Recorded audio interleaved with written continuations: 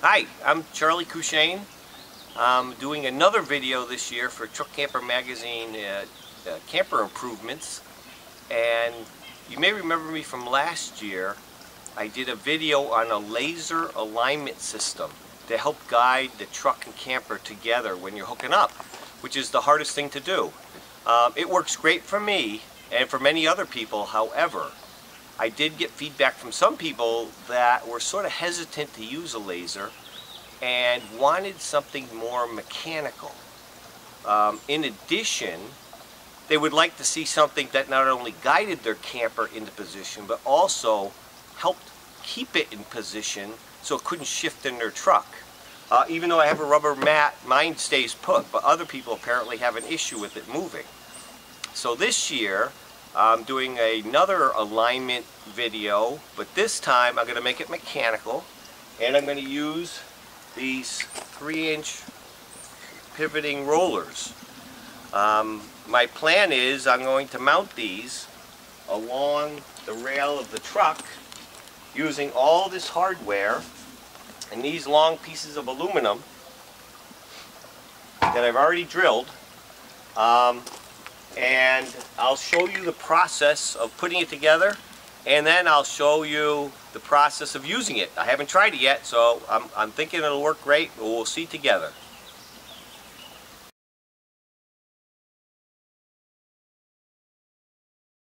The first thing we need to do is take this 3-inch by 3-inch piece of aluminum. It's like a 3/16 of an inch thick. This is going to go on the top rail. Alright, the whole idea here is I want to add something to the truck, but I don't want to have to drill any holes, and I want it easy to put on and easy to take off so I can use my truck when I'm not using my truck camper.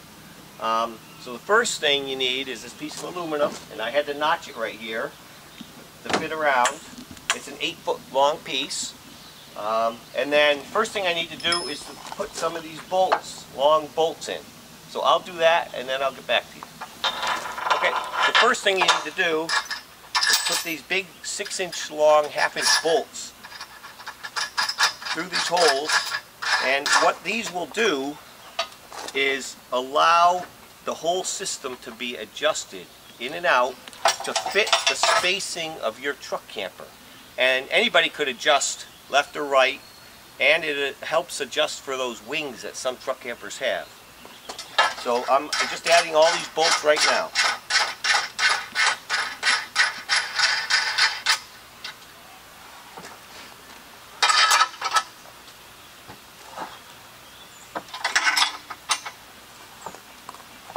Now that all the adjusting rods are bolted on, usually I have 5 of them, now this gets clamped to the bed rail of the truck.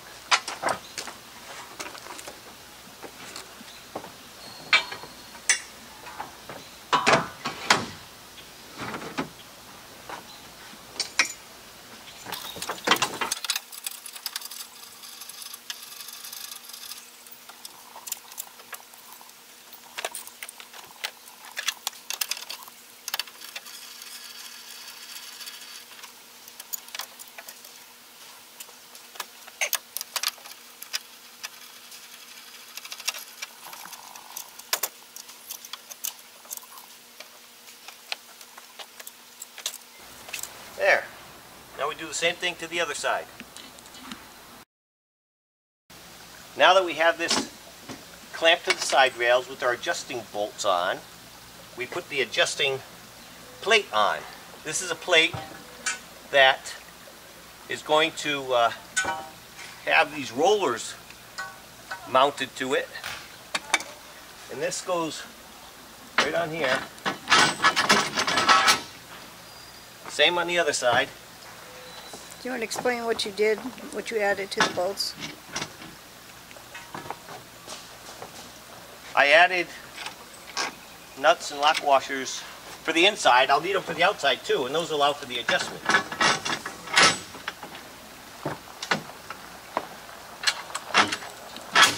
There we go.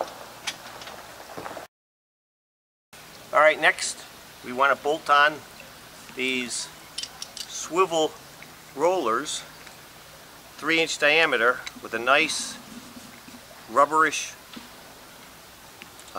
coating on it so it won't damage the truck camper.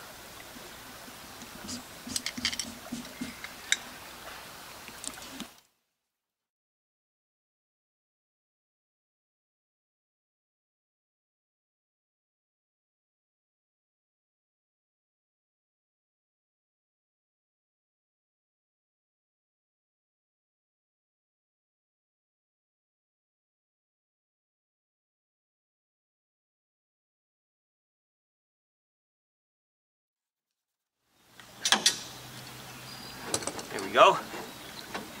The reason these want to swivel is so when you're backing up to your truck camper, they'll swivel this way, and then when you lower your truck camper onto your truck, they'll swivel down.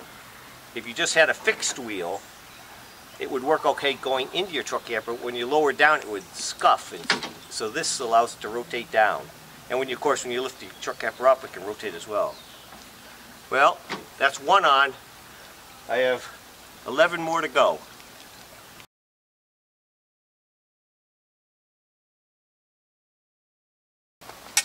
As you can see, these tracks are loose.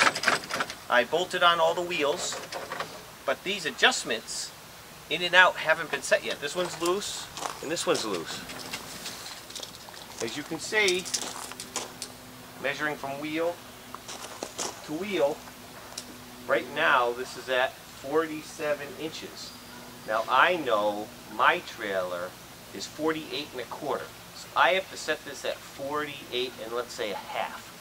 Because the goal of this isn't to bring it in from 2 inches away. It's to do the last ½ inch to 1 inch. You don't want to be pushing the trailer left or right on the jacks too much. This is for the last ½ inch to 1 inch of centering. You're pretty close. You're just going to drive back and it's going to center it perfect. So I now have to center this so that it's set with my camper. Alright, the next critical thing is to adjust these rails in and out with these adjusters. The way I've chosen to do it is I cut a board a 1/4 inch more than the width of my camper.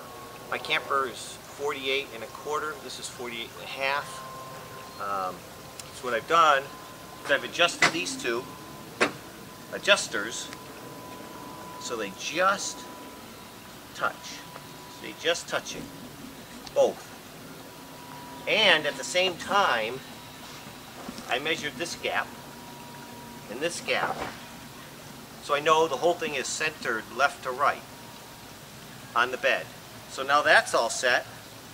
I'm going to keep all the middle ones loose and do the end ones and get those straight, and then I'll work my way in the middle and get them all adjusted just right with the piece of wood.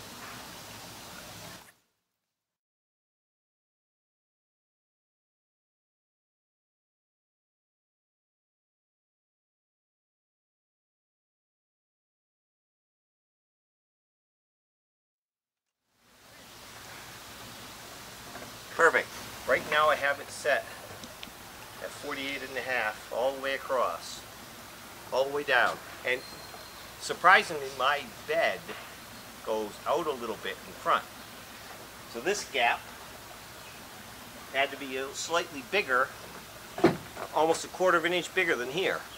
So this was smaller, and this got bigger. But the spacing stayed the same. So when the truck camper comes in, it'll go right in the middle.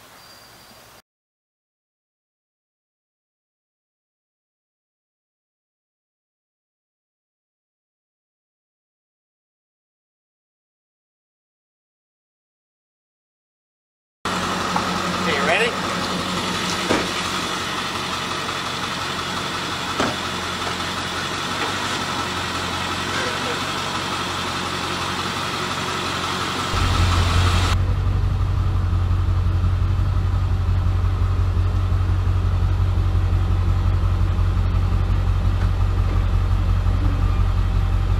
The other side's hitting. Go to the other side.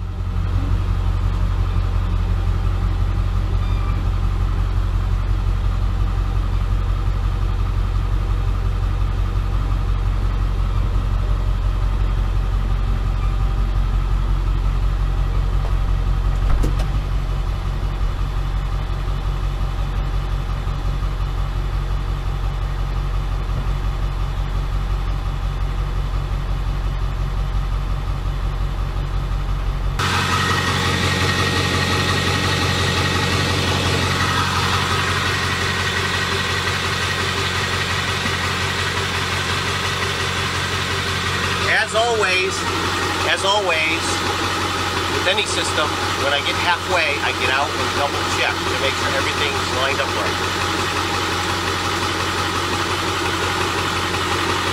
It looks absolutely perfect.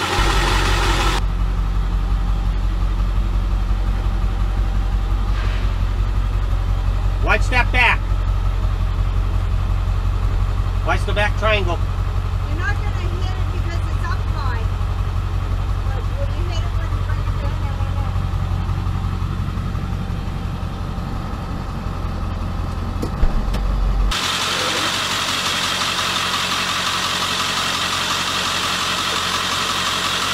That alignment worked perfect. First try, never had done it before. The rollers absolutely guided it right in center, right where it belongs. Now I just got to lower it down.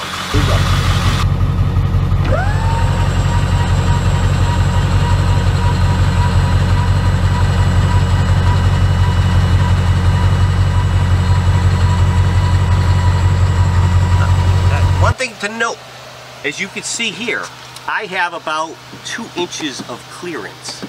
So I chose these 3-inch C-clamps because they only had about a 3/4 of an inch raise. So you don't want to get a clamp that hold this down that's too tall that you'll hit.